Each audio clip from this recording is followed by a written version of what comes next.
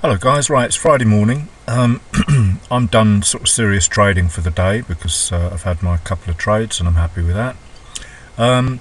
But Tim, who I follow on Twitter, is sorry, I got distracted then. Took this amazing trade. I think he made about 30 odd pips, 30 plus pips out of it.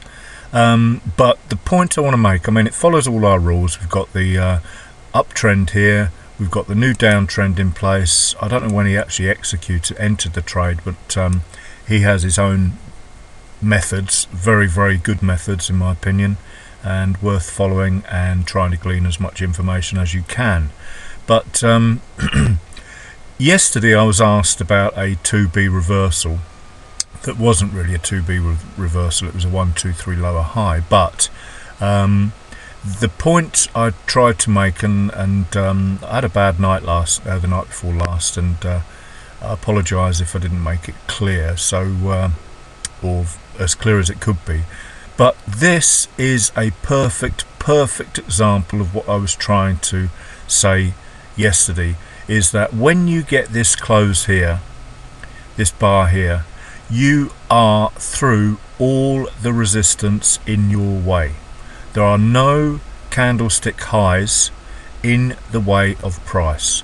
You know, when you want to look to the left hand side and look to see whether you can find any candle highs, and the only one I can find on this time frame is that's the lowest one.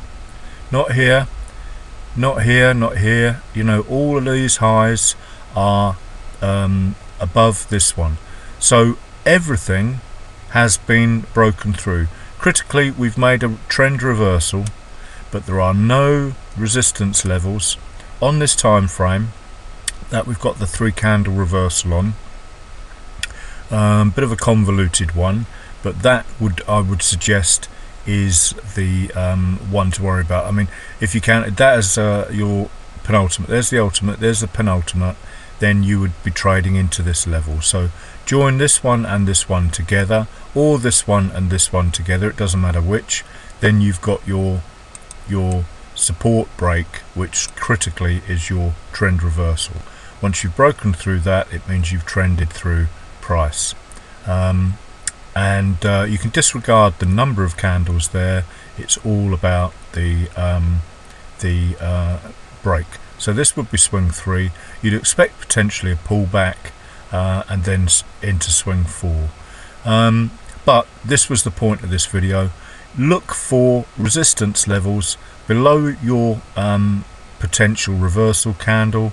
If you've got them, then you know, either be really careful and wait for the pullback, wait for perhaps a new low to break that low, and potentially break through there. So be very careful. That's the whole point of this. As you can see, this followed the rules again.